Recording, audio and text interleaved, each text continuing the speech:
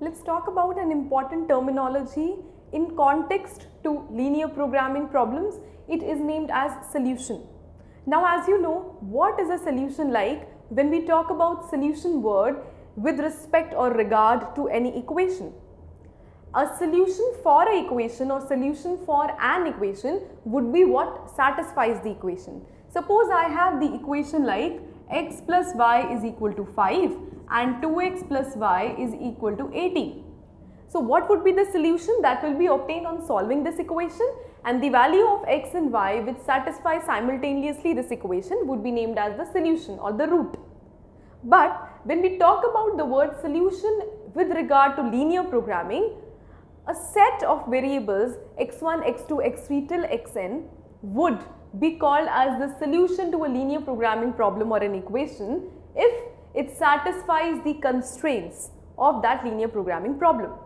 So that is very important that whatever constraints, whatever inequality you have, those constraints should be satisfied. Those constraints should be satisfied and then only that will give you the final answer. The next is the two types of solutions. One is feasible, one is infeasible. So what are the feasible solution? The feasible solution means that set of variables which will give me what? That set of variables which is very much helpful in satisfying the constraints as well as the non-negative restrictions. So not only the simple constraints but the non-negative restrictions should also be satisfied. Then only that solution set will be called as the feasible solution.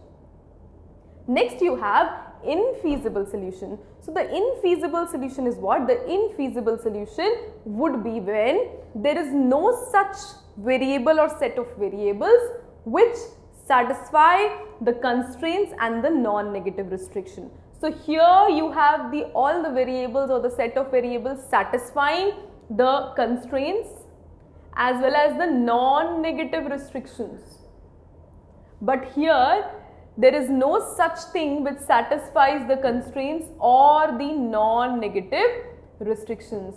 So that is known as your solution. And why are we studying solution? Why are we studying this terminology? Because when we have a question based on formulation as well as finding the optimal solution, first you should know what is the solution. Then only you will say what is an optimal solution. So that is how you understand the terminology, the first one which was solution. In the next video, let's study the second terminology.